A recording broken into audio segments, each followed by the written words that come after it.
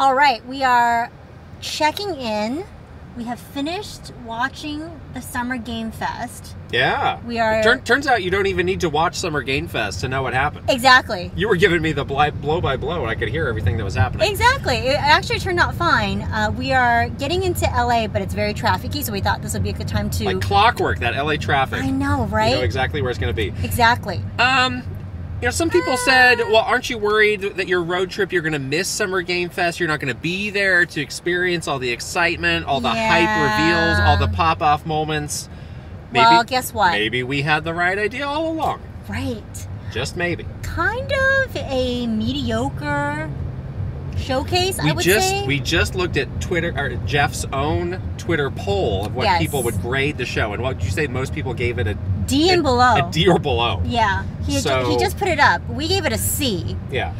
Most people were giving it a D and below, so it seems like not a lot of excitement overall for it. Although, he was online over this last weekend saying, you know, don't get your expectations out of control. So, I mean, I think he knew what he had to work with.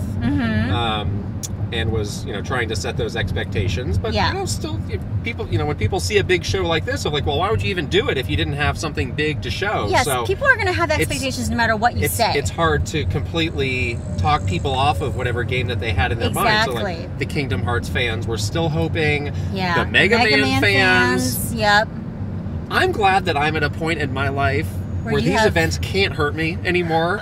I'll watch it for what it is. I'll evaluate it, but I don't really have the huge highs and lows anymore, you know? Right, exactly. You're pretty even when it comes to this. Look at that. Some people are just like living or dying by these announcements, and it's just hard to kind of get your hopes up and stuff. But what was the most exciting thing that you saw in this thing? I don't know if it was exciting. I thought it was interesting. The Lego Horizon game, I think that was the first game that he had coming to Switch in addition to PlayStation. You know, with this and Astrobot, kind of seeing PlayStation getting into more of this like whimsical... I mean, I don't know how the story content of Horizon is going to translate to a Lego game with the obliteration of mankind.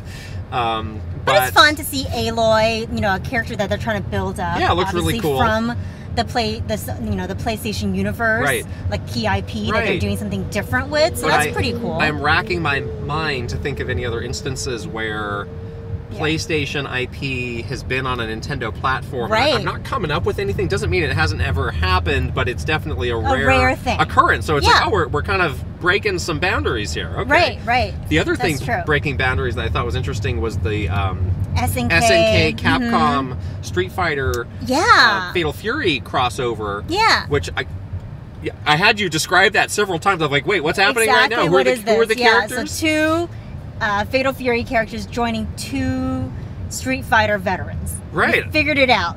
Yeah, I mean, those were like, you know, the bitter rival series of 2D fighting games for so long. So it's kind of neat to see them making peace. And, Terry Bogard, great Smash Brothers character, now soon to be a great Street Fighters character. Maybe? I know. Terry Bogard's getting some play, you know? Yeah. Which is kind of cool. The other thing that we saw that was pretty interesting is the stream numbers taking like a huge dive in the second half. And I've kind of felt bad because they really saved some of the bigger reveals to the second half. Obviously the big like Monster Hunter Wilds with the developer, you know, on stage revealing new trailers and stuff like that is saved for like the one last thing or the show closer.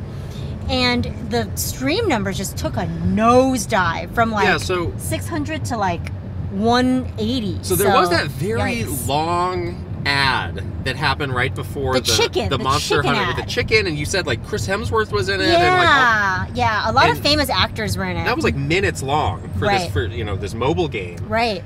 And you said like the viewership got cut in half. Yeah, it was basically exactly, cut in half. You can't be happy if you have this primo announcement, you know, with this big IP like Monster Hunter, and it's like, wait, you kind of cut my legs out from under me. Yeah, like we saved this for your show closer. Yeah, so and we basically have the audience. That's got to be a bit of a bummer, and they definitely keep an eye on that stuff of like, you know, how did the viewership go up and down relating to your announcement. So yeah, that's an interesting callback. Jeff also, you know, he had this interesting monologue at the beginning where he was talking about how he acknowledged it had been challenging times in the industry. Made this point that the industry is evolving, right? And I think he was trying to make the comparison of the industry is evolving. That's going to relate to what you are going to see in my show today, right? Where people from talented studios are moving on. You don't need a huge team. He talked about the individual solo developers. Yeah, he's really putting a lot of focus on that. Yeah, many times. I thought that was an interesting point. Mm-hmm. I thought, it's true. The industry is definitely evolving. It's good to see him acknowledge the hard times. Totally. But again, it didn't really result in a blockbuster showcase. Summer Game Fest showcase. Exactly. So, yeah. Interesting way to position it, though, and something that needs to be watched still, and just to see what happens with that. Yeah, and obviously the show may have been overshadowed by the info that came out yesterday about hey, these sponsored segments in the show cost this much money. Right. We'll talk about that more in the podcast this week because we need a bit more, space to talk about that properly. Yeah, we definitely have a lot of insights into that, though. Right.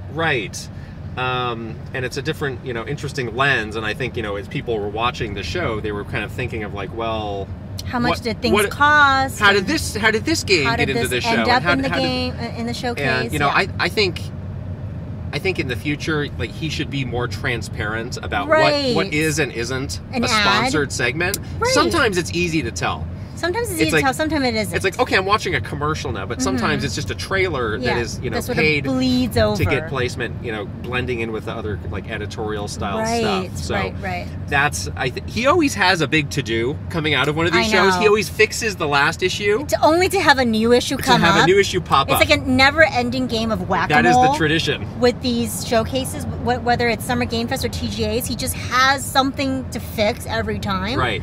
So I'm sure he'll look into that and hopefully address it. But it just seems to be a never-ending thing for him. But, okay, so we're past the stream. For us, the meat of the show is the hands-on. Right. And that's what we're going to be doing the next 2 days. Right, so that's why we kind of had a low-key approach to the show itself. It's all right, we'll see what this is, but we're going to be going and playing some of these games. Yeah, a lot of the games they showed, we are going to be playing them. So our opinions might evolve.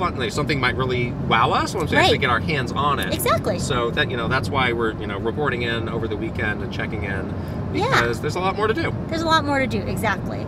But that's our quick little recap of the show itself, Summer Game Fest Showcase, and we're going to keep driving. We're almost to LA, and then we'll check back with you when we get to the play days.